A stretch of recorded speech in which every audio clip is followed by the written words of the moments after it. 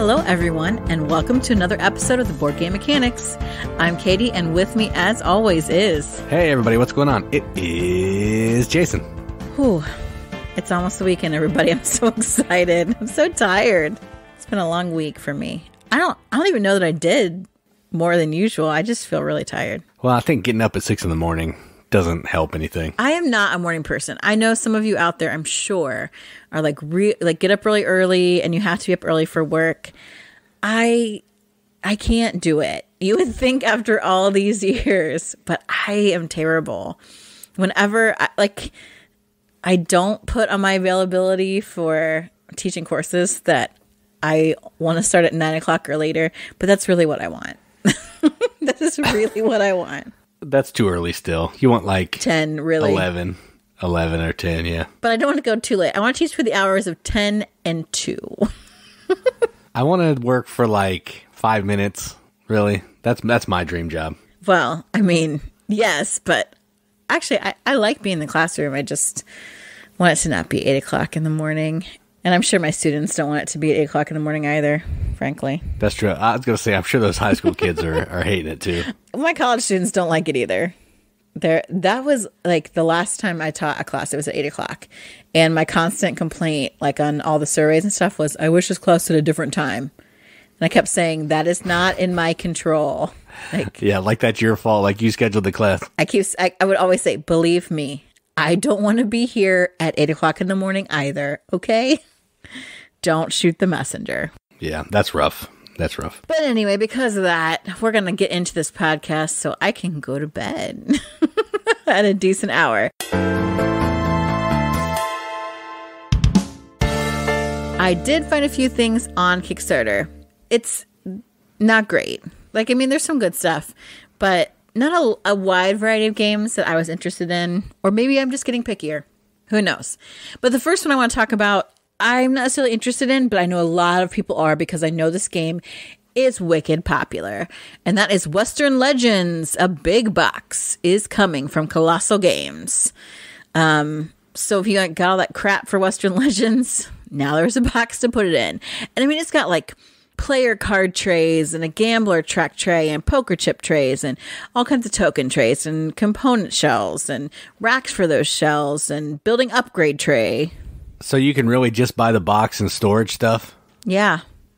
Oh, that's cool. Actually, if you already had all the junk, you don't have to buy all the junk again. That's nice. There is a little promo pack for the big box that you get with it. It's like 7 cards, maybe. Well, you got to throw in something exclusive. I mean, come on. Right. Apparently, then the Just the Box Plus does not include an insert to use the wooden LTS stores offered during the Blood Money campaign. I don't know what that means, but apparently that's not included. If you don't own them, that's an add-on. Western Legends, I do think looks like an interesting game, and I would like to play it. However, every time somebody plays it, for some reason they're playing at full player count, and that is a big fat no for me. Like 6-7 hours, yeah, I'll pass. I don't mind longer games. I'm not Jason. I can commit to a game for several hours. I played a 5-hour game of City of the Big Shoulders. I can do that, too. I just would rather not. And you have never played it since. Not true. I played it twice, and then I traded it. Oh, interesting how that worked out. And you traded it because it was too long. Yeah, mostly. That's what I thought.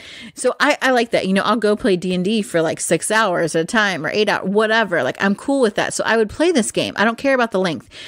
But I also feel like it would just be mad chaos with that many people. And I think to play it and to play a game like that, especially for the first time, 3 people or so, maybe 4, I would be okay with. But if you have Western Legends and you like it and you're like, I need to store all this crap, then check out the Kickstarter for the big box. There's 10 days left. So if you just want the box, you have everything else. The box and little promo pack, it's $60 because there's tons of little things in there. If you're like, I don't have any of this stuff, you can go big. You can go huge. What's the name of the pledge level? It's got some funny name, I'm sure. New in town. That's funny. You can do that. You'll get all the Western Legends gameplay content, the big box, the base game, Ante-Up, Blood Money, Fistful of Extras, the good, the bad, and the handsome, wild bunch of extras, the LTS Wooden General Store, the LTS Wooden Trading Post, the LTS Wooden Traveling Trader, the Big Box Wooden Insert, Carbine 2019 Dice Power Promo, Man in Black Promo, Paradise Promo, Man in Black 2020 Dice Tower Promo, Big Box Promo Pack. All of that, $269. And you'll never know what you need to play because I'm sure the rule books are not going to tell you exactly what all goes with it. So you'll just be playing the base game forever. I think you get the boxes of all the things. It shows them.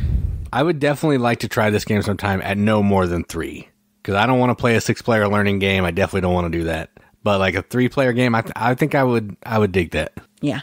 If you go all in, this does not include the playmat, the cattle token upgrade, the Ante-Up plastic upgrade pack, or 3D buildings. Then it's not all in, liars. Well, it just really says new in town. I guess it doesn't say all in. Oh, I got you. But I know a lot of people like Western Legends. I'm curious about it. Absolutely. One of these days I will get to play it. So if you want the big box, 10 days left in that Kickstarter, $60. Or if you're like, I've been eyeing this for a while and now's my chance, I'm going all in. $269 will get you pretty much everything. If I had unlimited money, I would back that. If we had unlimited money, I would not start by backing the Western Legends big that's box true. new in town. We would back this next one. Yes. Oh, so the next one is what I really want. And I don't even have the base game. So this is I don't want to say another expansion because really big box isn't necessarily an expansion, but this is an expansion for Tang Garden, and this is called Tang Garden Seasons. It looks so cool. So in the expansion itself, like there's lots of other things included in this Kickstarter, but in the season expansion, it has new things that for each season, like autumn comes with a new decoration and some new birds and a new character and like some leaves and a new a donation board. So and a new starting tile. So it looks like each season changes up the game a little bit. You're actually decorating like the palace in the winter, and there's dragon wooden tokens, and there's roof decorations.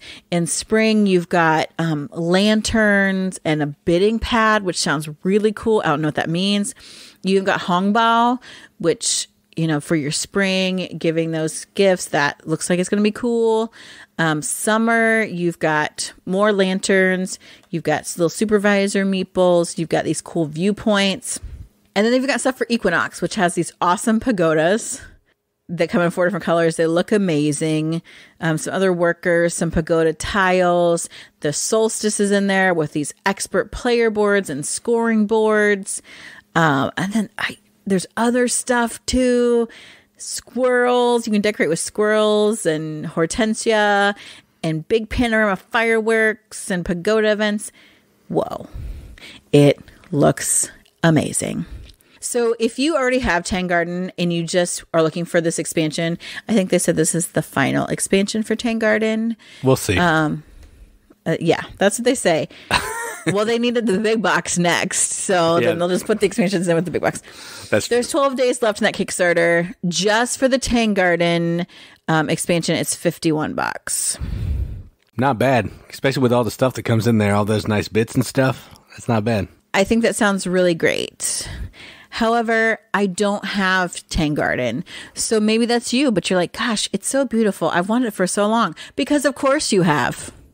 And you also like, man, this new season game sounds awesome. I got to have that. Of course you do. So if you want both of those, that will be about $95. So here's what should happen. Somebody should back that version, base and expansion, and then trade me the old one. There you go. Win-win right there. But I want this expansion. Well, that's true, but it'll eventually come to retail, and then I'll just ignore it and not buy it there too. Oh, the Tang Garden Big Box is involved in the Architect Collection. So if you have the base game and you're like, I want to go above and beyond, you can get the Tang Garden Big Box, which has game trays, insert solutions. It's got a rulebook compendium. It's got Tang Garden Seasons. It's got Tang Garden Golden Age. I don't know what that is. Tang Garden Ghost Stories. What? Sounds amazing. Yeah, that's Tang Garden sweet. Herbalist, Wayfarer, Apricot Tree, Swans, 60 Tang Garden metal tokens, upgrading wooden lanterns for seasons, plus all the unlocked stretch goals. Plus 3,000 minis for no reason at all. That is approximately $178. That's a lot, though, really. Now, if you don't have the base game and you want all of that stuff, too, you can get that as well for the low cost of $211. I'm back out. I'm so in. I'm so... I was never in. That's way out of my price range. I know. You were never in. Not even for the expansion. Not for the base game.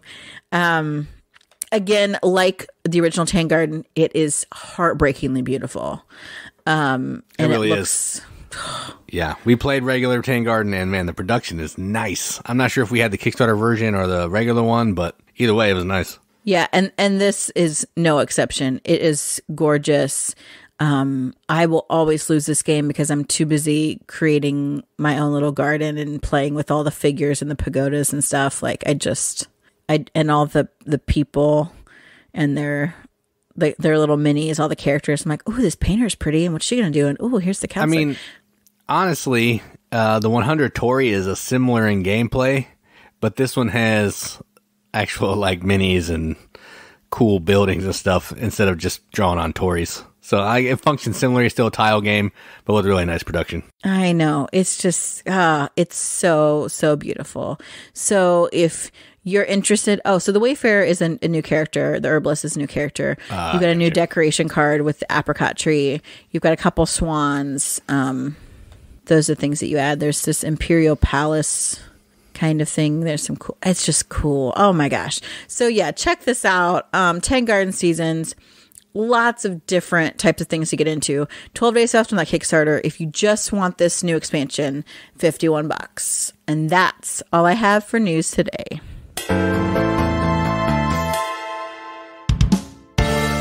All right, so let's dive into some games that we played. We're going to talk about 3 today because we played some games. And the first one we're going to talk about is actually, I think it came out this year at either Gen Con or Origins, one of the two. We saw it at one of the cons. They were both at the same time, so they run all together to me. And the game is called Juicy Fruits. And this is from Capstone Games. It's in their family line. It says that on the box. And effectively what you're doing in this is you are growing fruits on an island.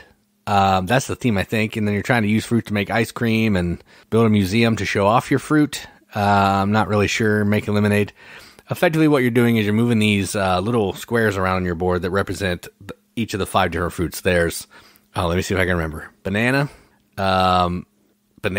lime, orange, mangosteens, and one more. I can't remember what the next one is. Apple? No. More exotic than apple. I don't know what the last one is. Did you name... It's red. Something red. Oh, pomegranate. Oh, yeah, pomegranate. That's right, yeah. So what you're doing is you're moving one of these discs, these tiles that have one of those fruits on there, or an upgraded one that has multiple options. And every space you move it across this board will give you one of that fruit. So if I have it all the way over to the side and I move it 1, 2, 3, 4 spaces to where it hits another tile and has to stop, I will get 4 of that fruit. And that's how the premise of the game kind of works. You know those little like plastic games where you're always trying to have that one thing and trying to paint the picture, make the picture. It kind of functions like that. And then you're going to use your fruit. I know what you mean, but from that description, no one will know what you're talking about. I'll post a picture of it so everybody can see. But then you're going to use that fruit to either move across the factory section of the board if you're playing the advanced side, which you totally should, or you're going to use the fruit to clear out one of the boats that's clogging up your island to make it so you can't move your little tiles as far, but also give you points. Or you're going to use your fruit to buy a tile from the center board that could be like an ice cream machine. It could be a lemonade maker, a museum, just some random tiles that go into your map to clog up the board, but will give you points. And that's it. You're trying to get fruit, turn in the fruit to score other things. And then once a certain amount of accomplishments like ice cream or tiles have been bought from the center of the board are bought, that ends the game, and then whoever has the most points is the winner. That's it. My favorite part about this game was the fruit are wooden tokens, and they're huge. Huge fruit tokens that are just unnecessarily big. Huge. It's a simple little puzzle game. You're just sliding around trying to collect fruit and turn those fruit in for other things. Not difficult, but it looks nice and I had a good time. So what did you think about Juicy Fruits? I really liked it. Like, at first I was really worried about the sliding the tiles around. I'm like, oh man, here we go. I'm not real good at these little puzzly things. But it was fine. It was fine. This is one of those games where you want to do more, but you only can do like one thing on a turn. You can only collect one type of fruit for the most part, and then fulfill one thing. And it's a contract or it's buying something from the center market. And I feel like now that I've played it, I really do want to play it again. I think I could do better the next time. But it is a lot of fun. It's really pretty basic.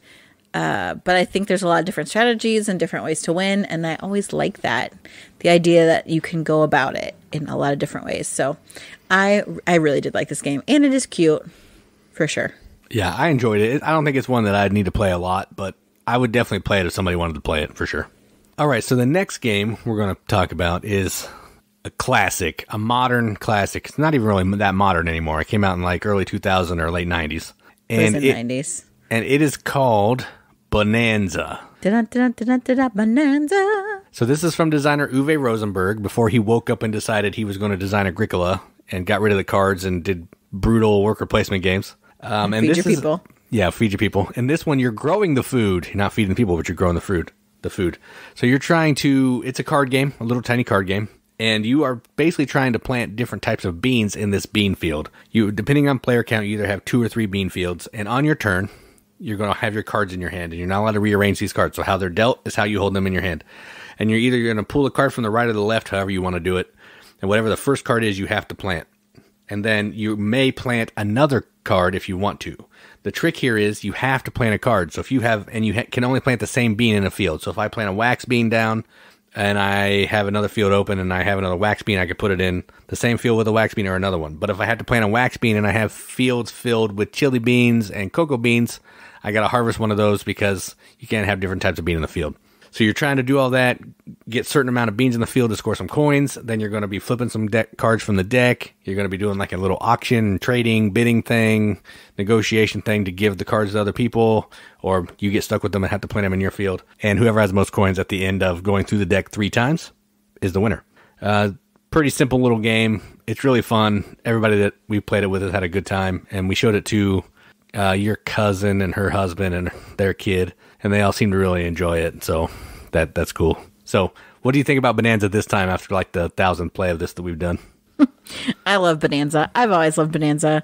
I just happened to pull it out when we were going over there, and I thought, oh yeah, if they haven't played this game, we need to get them to play this game.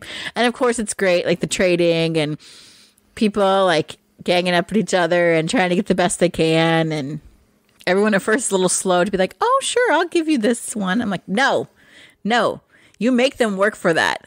If you you don't have to take that from them. You hold the power.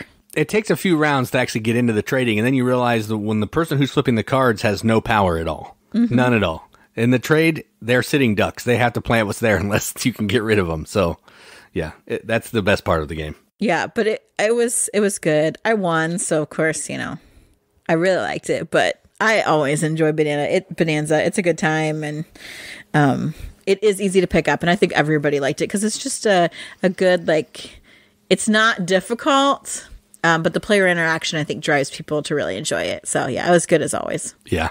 We even have a couple expansions. We played with one of them a couple times, the babies and ladies ones, but we got a pirate one, and we have some gangstas. Yeah, we need to try those out. Yeah, I want to see how those work. And even I was looking through some of the box when I was rearranging, and there's like a 2-player variant in one of them, which would be interesting to try. Yeah, so Bohnanza, still good. And the last game we're going to talk about is a game that we've played lots of times. We own the base game, but we got to play one of the expansions with it this time, and that is Role Player, Monsters, and Minions. So this is effectively still Role Player. It all functions the same way, where if you don't know what Role Player is, you're going to be drafting some dice that are going to have different colors. And what you're trying to do is you are using these dice to fill in traits of like a D&D character. I don't know what the traits are, like Constitution, Wisdom, Intelligence, stuff like that. There's Strength, more. charisma, dexterity. Yeah, there you go. So you're trying to use dice to fill in all 6 of those types of traits. Now, the reason you want to do that is you're trying to get them to be a certain value, which means you want the pips in that row to equal a certain value to score some points. And then you also care about the color because you have another like backstory card where you're trying to get certain colors of dice into certain positions on your board. So you're trying to juggle pips, juggle colors, and also juggle your, if you're going to be evil or good, I can't remember what that's called. Alignment to score more points.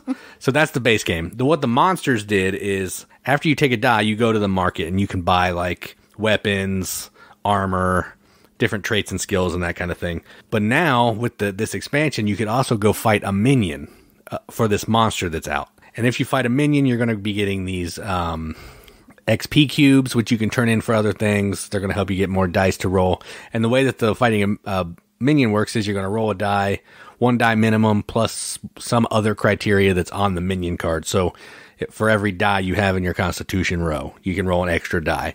And you're trying to get a certain threshold on this card to either get XP, you could get some gold, you could get a wound, you could even get a trophy. And if you get a trophy, that'll let you look at one of these 3 different trait cards to go with this monster to kind of know what you're needing to get more dice to fight that monster to score a pile of points at the end of the game. And then once we fill up your player board, then we're all going to fight the monster. Hopefully we know what the options are for fighting the monster so we can get as many dice as possible. Higher number you get on the rolls, more points you're going to get. And then score like the base game, score the points of the monster, and that's it. So I still like role player. The monsters, that makes the market a little bit more interesting because you don't always have to buy a card or discard a card for gold. Now you can not do any of that and just fight monsters and score a pile of points that way, which is cool. So what did you think of this expansion with role player? I like it. I wish we played role player more. But I feel like a lot of people, not a lot of people, but some people I know would be turned off by the theme because I would try to introduce it to maybe newer gamers and that might not be their jam. But I really enjoyed this expansion. I like that ability to be fighting these minions, how it uses the dice that you've already placed. And then getting secret knowledge is always my favorite thing because I'm nosy as crap. And I love that. Like, I love to know it. This game is still so fun to me. I enjoy it so much. I love the D&D theme. It's why I just don't play Sagrada because this theme is so good in this one. And it's puzzly and thinky, but it's nice that then, okay, I've got a little of something to do with this character that I've begun, like that I'm filling out their stats. Like, okay, like in the game we played, you needed to have like a certain color of dice and wisdom. You got more hit dice for that. So it's like, okay, let's try and, or monster die or whatever. Let's try and move things around because that's going to be important. But I also don't want to blow like my color bonus that I get for my character also. So it's a lot of things to juggle, but it's so good. It's so good. I really, really liked it. It's like more of a good thing. Yeah, that's true. It's a lot more cards and then a special die that goes to 8, which is pretty cool. That's colorless.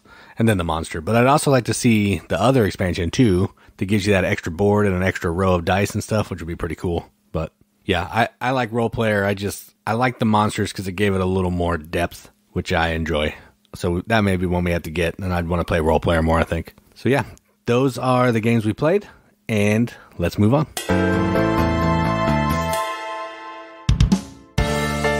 Okay, so in our process of kind of going back, and how do we talk about games that aren't the new hotness all the time?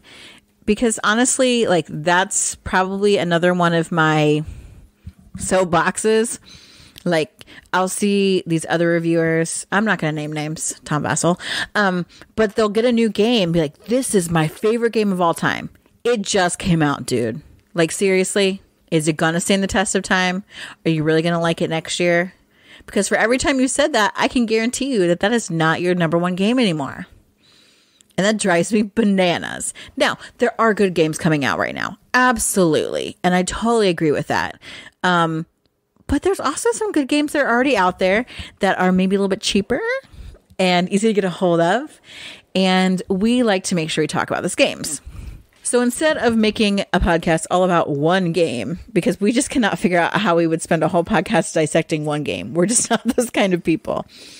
We thought maybe we should focus on some of our favorite publishers, which is difficult for me because, as you all know, I rarely know who publishes a game or designs it to save my life. However, Jason has helped me. And this week, we're going to talk about our favorite Stone-Maier games. Jamie Stegmaier, his company, he's really good with the social media, the online marketing, and he's got a lot of good games out there, which we have talked about, written about, videoed about. But Jason took all the ones that we own, that at least one of us has played. Except for one. One of them we don't own, but that's the only one that's on the list that or two. One I traded away, but one we don't own. But yes. Oh, right. I meant games that we actually know. Yes. Games that we know. And we really, I think, have all but one of their games on this list, right? Two. Or two? Two, yep. So we really tried to go for a company that we had a lot of their portfolio in our game collection or that we have played. So we're going to count down our favorite Stone-Maier games. And really, I don't know if it's our favorite Stone-Maier games because we have taken all the Stone-Maier games that we have played, which is 12, right? Yes. One of us has played all 12 of these, yes. If you're guessing, I am not the one who's played all 12. But I have played 10. 10 of them, yeah. So that's pretty good for me. So we're going to count down the 12 Stone-Maier games that we are familiar with. We're going to start at 12 and work our way to our absolute favorites. So that was a so long winding introduction. Jason, start us off with number 12. All right. So the way we got to these numbers, Katie did her top 10 ranking, or top 12 ranking. I did my top 12 ranking. I weighted them. Number 1 got 12 points. Number 12 got 1 point. Added some math. And this is the list that we got. So that's where we are. I was clearly not involved in the math. No, I did the math. I took care of the math. So number 12 is a game that Katie has not played. It was sent to us for review. I played it a bunch solo and then traded it away because it just wasn't necessarily my jam. And that one's called Rolling Realms. So this is their foray into roll and write games. It's basically a roll and write game that has a card or a board for every single one of the Stone-Maier games. So there's a Scythe board, a Viticulture board, and you're going to be picking 3 of these boards each time. You're going to roll some dice, and you're just trying to score as many stars as you can across each of these cards based on their different scoring condition, which kind of functions like it'll be reminiscent of the game that it is, which is pretty interesting. But at the end of the day, just a simple roll and write, and we already have a couple that are, in my opinion, better than this. So that's why this one went the way of the dodo. So that's number 12, Rolling Realms. Yes, I remember us getting it, but I didn't play it. Yeah, I just basically did this solo. There's like a golf solo version. It's fine.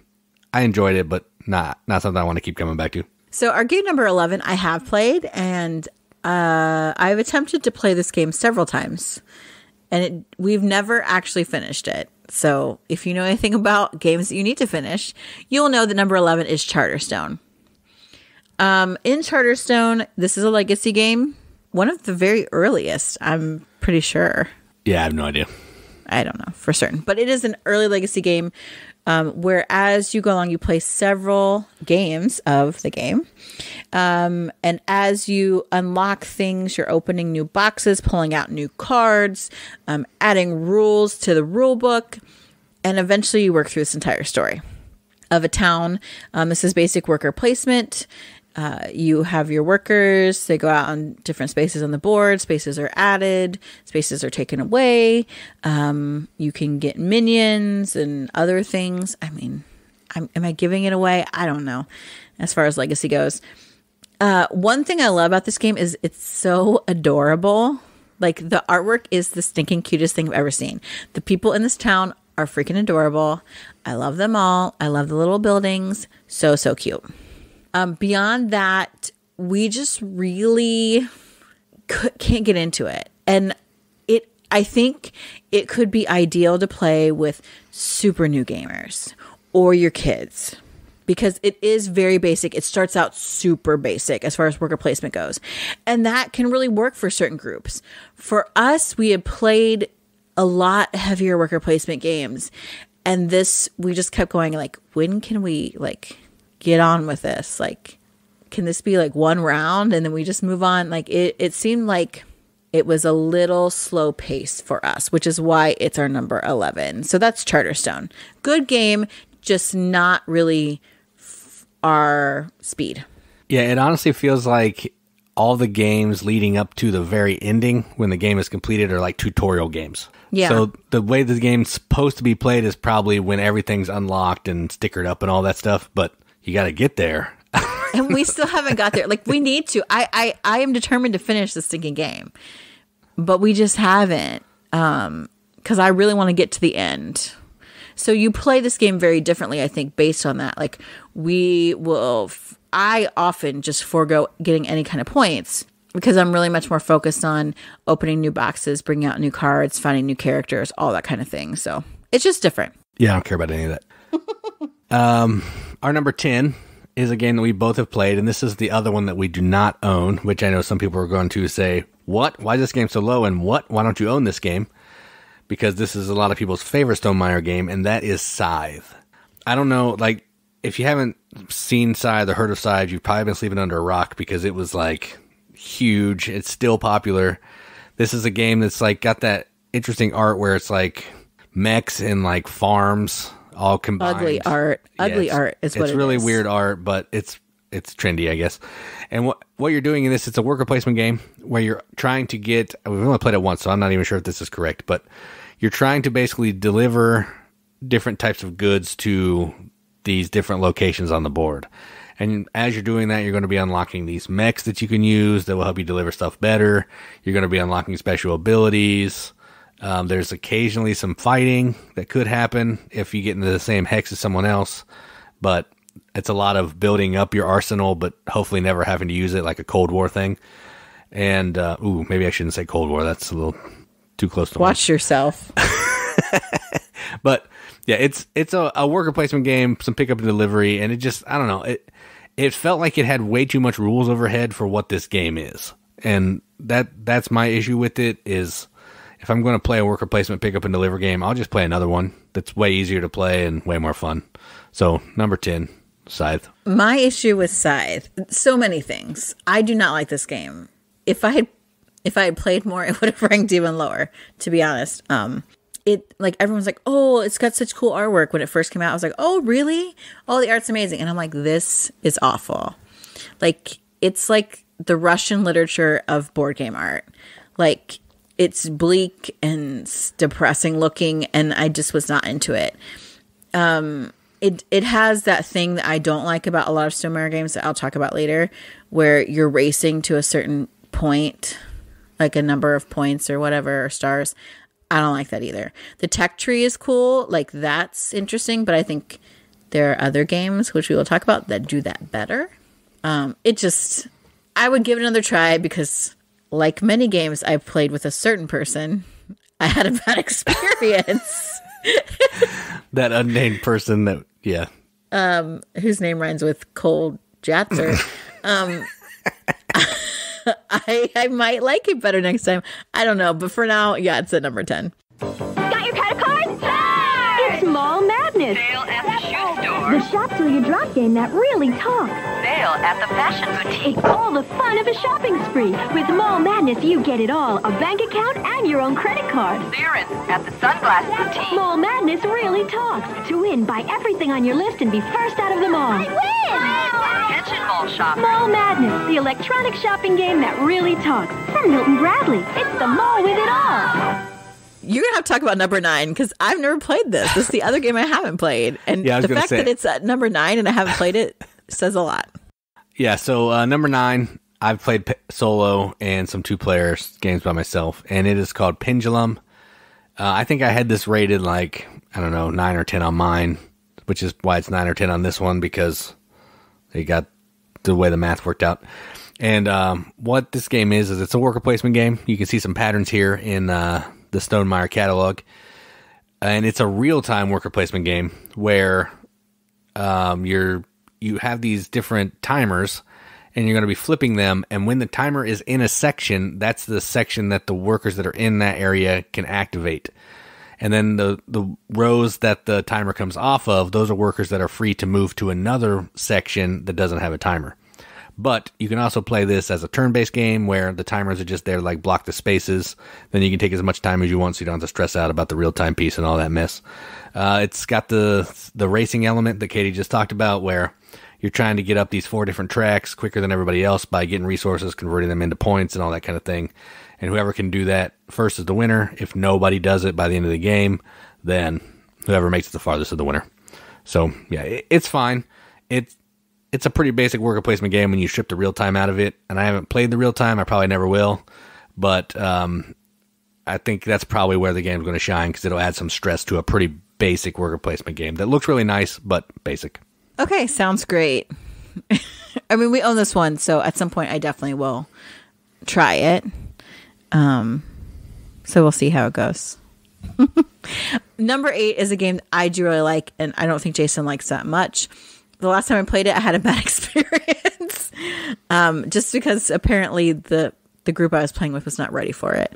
But that game is Between Two Castles of Mad King Ludwig. I love Castles of Mad King Ludwig, the original game. I think is Bezier, right? Yes. This one's co-produced with Bezier as well. Okay. Look at me go. I can't believe I knew that.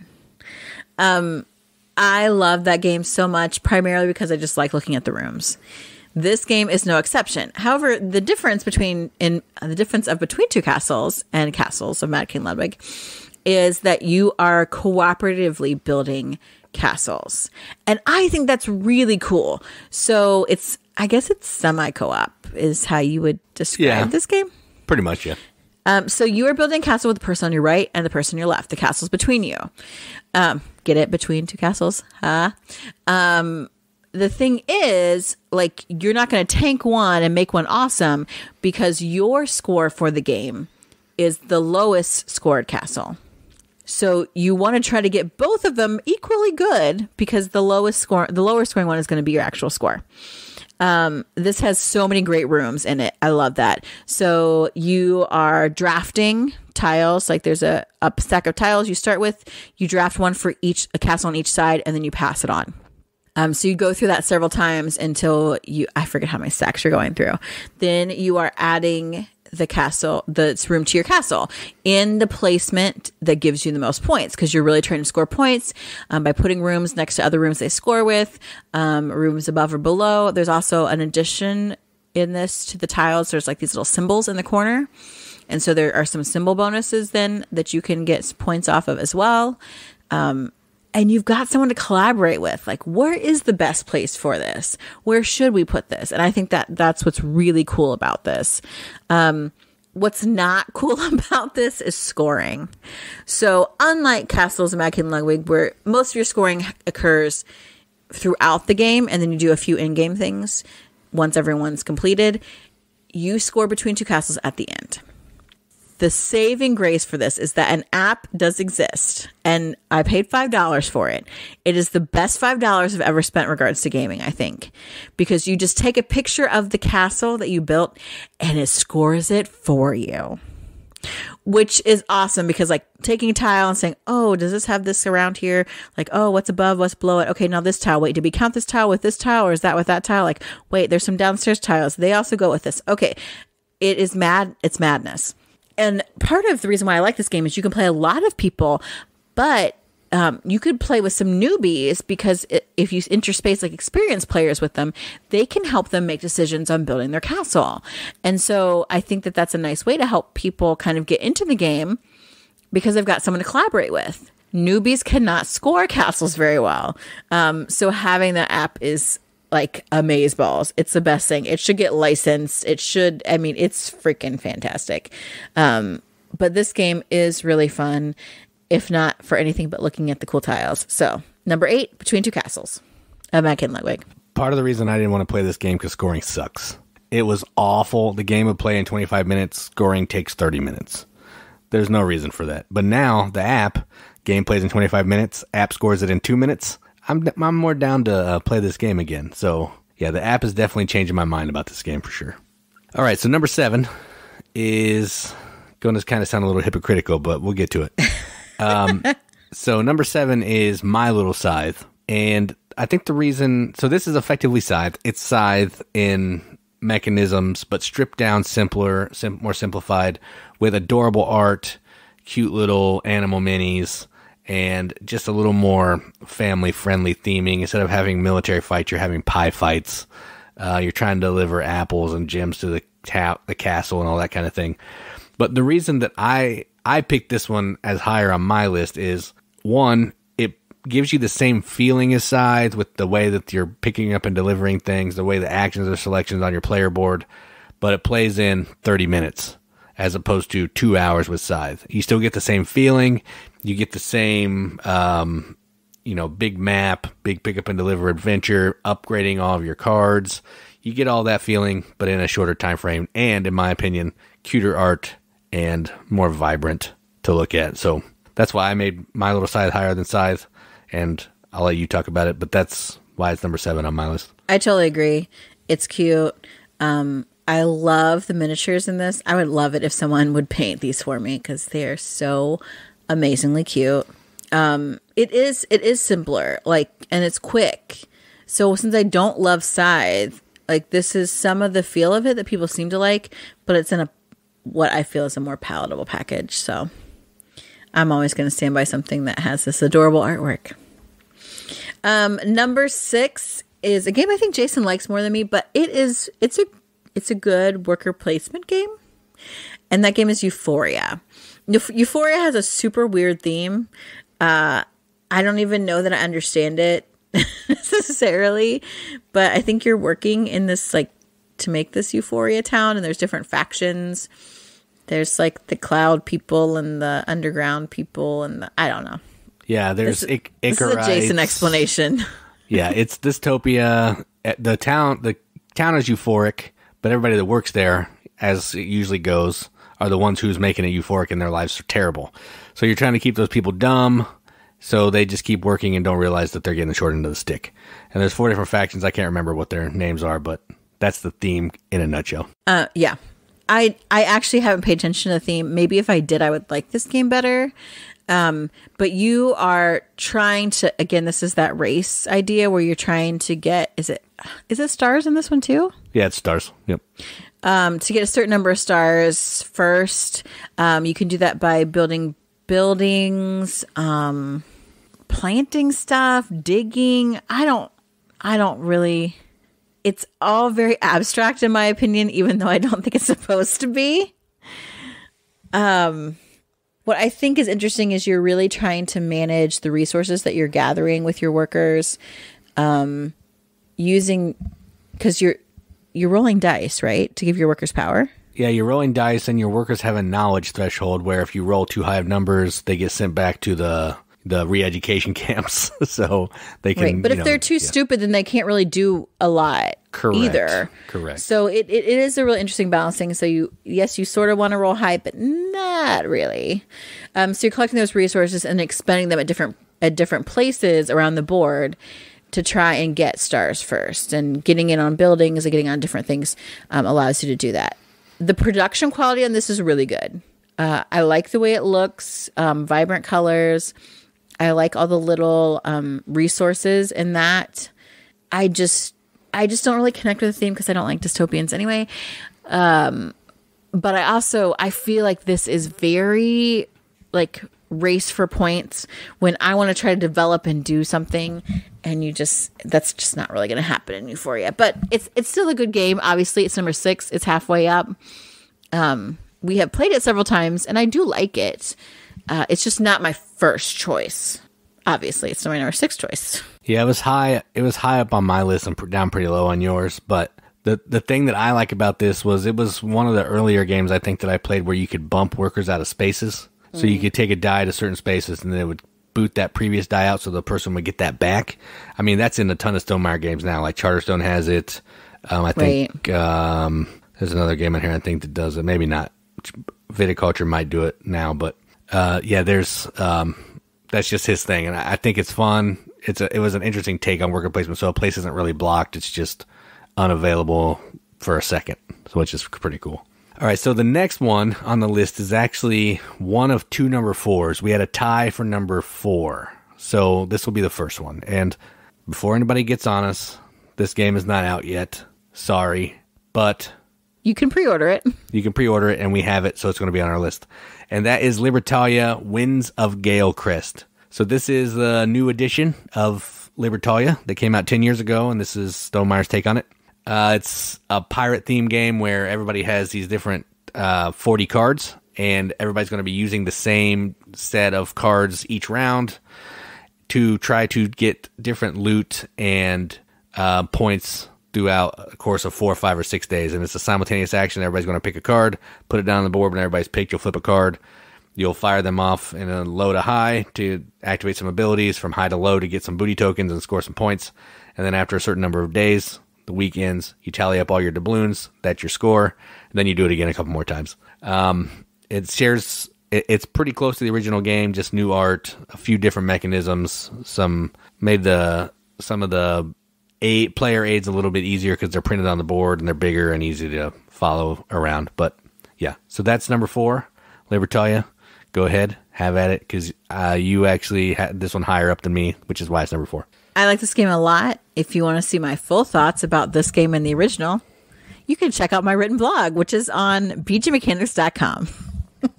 Shameless plug. Yeah, it's the first one I wrote. I actually did it, guys. Unlike all those videos I said I was going to do, I did write a review. But yes, I really enjoy this game because I love the original. I prefer the older, grittier artwork, but the new one is nice, accessible, family friendly. I do think it makes some of the explanations clearer. This is a good game. I love pirates. The end. Check out my blog for more.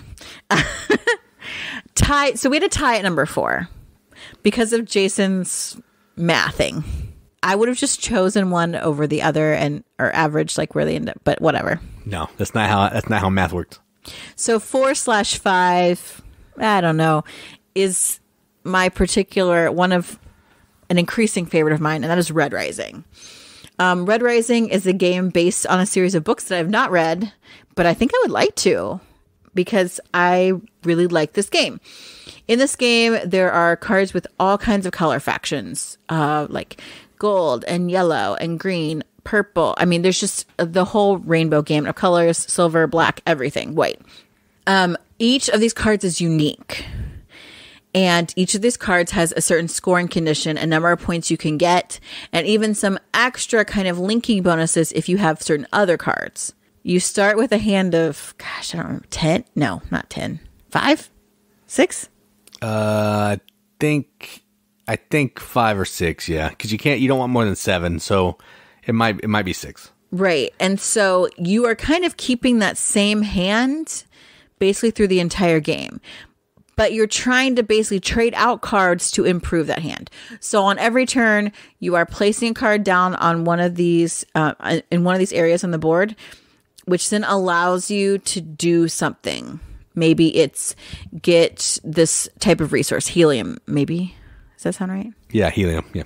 Helium, move up on a particular track. There's several different ways. Then this is also, I guess you're not racing to a certain points because you calculate the points later, but you are kind of pushing the end game with some of the things that you're doing. Correct, yeah. And then you're going to pick up a card. So your turn is really basic, but it's so full of hard decisions because a lot of the cards in your hand are worth good points, but you have to play one. And then you have to figure out, maybe you want to get that card back in your hand. How do I do that? How do I get a particular card that I want that's maybe buried underneath some other cards? Some cards can completely get discarded and kind of like, I don't know what it's called, almost like a bone pile. They're kind of dead. They're out of the game, but there are ways to dig into that. And maybe a card that you really need is in there. There are some cards that actually can stand in place of certain other cards because, again, every card is unique and you might not be able to get to the exact one you want. So there's some fill-ins for that, but that's going to take up space in your hand. Some colors don't want to be next to other colors. And so how do I get this out of my hand? But maybe they're really good points. Like, there's just so many good decisions in this game. We have like a deluxe Kickstarter version and it is pimp on production. The artwork, there's like foil on some of the cards. Like, whoa, be still my heart. That's stuff I love, right? But like, I like trying to get all, like, just make the best hand you possibly can and get all the cards to fire off multiple times off each other. That is so good to me. That's like a great puzzle. And that's why I really love this game. So Red Rising is our number 5/4. Yeah. And I do enjoy this game. The more I play it, the more I like it. And this is one of the few games that I want to play at a higher player count because it cycles the cards a bit more and you can find cards that you're looking for easier. So that makes the game, if the cards aren't moving, the game gets a little bit trickier and stale. So our number 3, it is just a number 3. There's only one number 3. And that is classic Stone-Maier, probably the one that put Jamie Stegmaier on the map, and that is Viticulture. And this was one I think might be the first Stone-Maier game that we got.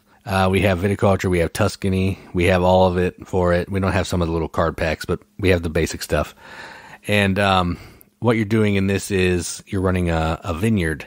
You're growing grapes. You're turning those grapes into wine. You're selling the wine to different customers to score points. And this is a worker placement game where you're trying to get all the stuff to make the wine and all that. But this is also one of those race games where you're trying to be the first player to hit either 20 or 25 points, depending on which version you're playing. And whoever does that first immediately wins the game. So not stars, but still a race. Jamie likes the races, apparently. He never knows how to end a game if it's not a race, I guess. But this game's great. It invented that. I don't know if it invented, but it made popular the Grande worker, which is a worker that you can send to a worker placement spot that's already taken. So if I go to a spot and Katie really wanted to go to that spot, she can send out her Grande worker. She gets to take the same action, but it's like I wasn't even there. And now that's done in tons of other games. Pendulum has it. Lots of other games have that Grande worker concept, and I think Viticulture is where it came from. So number 3, Viticulture. I like Viticulture. The production is outstanding on this game. It is the first one we had. It just deals with the theme and everything, I think, so well. We have a tie for number 1. So is this number 2? Is this number 1? I don't know. This one was my number 1, and the next one was your number 1. That's why they're tied. Should we talk about our own number 1s then? Yes. You go ahead and do yours, then I'll do mine. Okay, so let me talk about my number 1 Stonemaier game. And I can't believe it's my number 1 game. Because when it first came out, I was like, I distinctly remember saying, I hate birds. And I still do. But my favorite Stonemaier game is Wingspan. We have both expansions. Wingspan is just a really great tableau engine building game. So you can do 4 things on your turn. You can play a bird. You can get food. You can get eggs. Or you can draw some cards. Okay, seems easy, right? But like this game is so well done that, when you place a bird in a certain habitat, that makes that action stronger. The actions are relying on each other. Birds have different powers. And with the expansions, there's birds that fire off when you take a certain action. There's birds that can fire off in between your turn on other people's turns. There's birds that come at the end of the round. And then even birds that have special actions at the end of the game. Like there's just so much variety here. Every card is different. A bazillion birds. Facts about said birds, where they live. I don't really care about that. But the differing powers that occur between the birds is really cool. The production is good. The specialty dice that come with it. The little birdhouse dice tower that's with it. The little tokens for the food. Now, we have upgraded tokens, right? No, they're just regular. Oh, we just have the cardboard chits. Yes. I thought we got upgraded something. I don't think so. It's in my head. I would like the upgraded food tokens. Jab, jab, wink, wink. I'm sure you would. I'm not getting them, but I like them. But it's just, there's so many birds. You hardly ever see the same card. It's great. Like, I love that about it. I think that's so good. The variety is huge. Again, the gameplay is basic, but the decisions are tight and interesting. There are end of round points. There are end of game points. This game is so good. That's why it's my favorite Stone-Maier, and that's Wingspan. Yeah, I like this game quite a bit. I was leery because it had so much hype, and I was being... So much. You were poopy about it. I was, but I was like, how can I watched videos like, this can't be that good. Like, it doesn't look that good. And then I played it, and it was pretty good. So, yeah. I agree. This is a solid game. And I think the expansions are not necessary. They're just more cards. There's already like a bajillion cards anyway. But just nice. It's more of a good thing. They do add the wild resource, which kind of changes things up a little bit. And then with each one, there's like the different like type of there's in-game and end-of-round goals. Yeah. Mm-hmm. So my number one, it should be no surprise because we've talked about every other game except this one and Between Two Cities because we haven't played that one. And this one is called Tapestry. This was my number one. Katie's number two. Wingspan was my number two. And, it's a great game. So this is nothing but Tracks, the Euro game. All you're doing is moving around tracks. If you have the newest expansion, it goes from 4 tracks to 5 tracks. And what you're trying to do is, the track is effectively a tech tree for science, technology, exploration, and military. And the new track is arts. And what you're going to be doing on your turn is you're going to move up a track and take the action, cost some kind of resource combination to take the action. Or you're going to take an income turn, which gives you resources, activate some of your tapestry cards, upgrades technology, uses your civilization bonus and all that kind of thing. And that's it. So move up a track, take an income turn. You're trying to do that over, I think, 5 different eras. After the 5th income turn, that's the end of the game for the players. Well, the player who hit that income turn, and then whoever has the most points is the winner. Each of the tracks function differently. The military track's about conquering the center of the board. The exploration track's about getting tiles out on the board so you can get resources and points and all that kind of thing. The technology track gives you inventions that you can upgrade to give you more bonuses and points. And the science track basically lets you manipulate all the other tracks by either rolling a die or just using the ability on the space. And the arts gives you like some masterpieces and some upgraded parts of your player board, just make it a little more interesting. Amazing bits, awesome buildings. Everything about this game is great, and I love playing it. Even the base game is solid. So, number one, Tapestry. Yeah, I really like Tapestry. Like Jason said, it was my second pick. It was a tight choice, too. The more I play it, the more I really liked it. The first time I played it, I was like, what the heck did I just play? Like, I kept thinking, I don't know what to do. Jason explained it, and I gave him that deer in headlights look that I sometimes give him. It's pretty straightforward. Where I'm like, what? So I just said, oh, okay, I'll just move from the technology track because that moves you up in other tracks. So I just did it. I think it's technology. I don't know. Yeah, Science. The science track. So then I'll just move on this one track and I'll move me on other tracks and I'll figure it out. And I did. And by the end of it, I was like, okay, I think I get this. Now I can maybe try and play for real. So I played it again. And I played it again. And then we got some expansions. And I tried it again. Like, I love that there are so many different paths to victory, ways to score points, adorable little buildings. It is really good. It's really, really good. Definitely, again, one of our favorite Stonemaier games. So what about the rest of you? Do you like Stonemaier games? Do you have a favorite? Is your favorite Scythe and you're really upset that we ranked it low? Then tell us. Our Facebook page, #TheRiveted, our Facebook group. We are letting new people in all the time, and we are so excited to see you.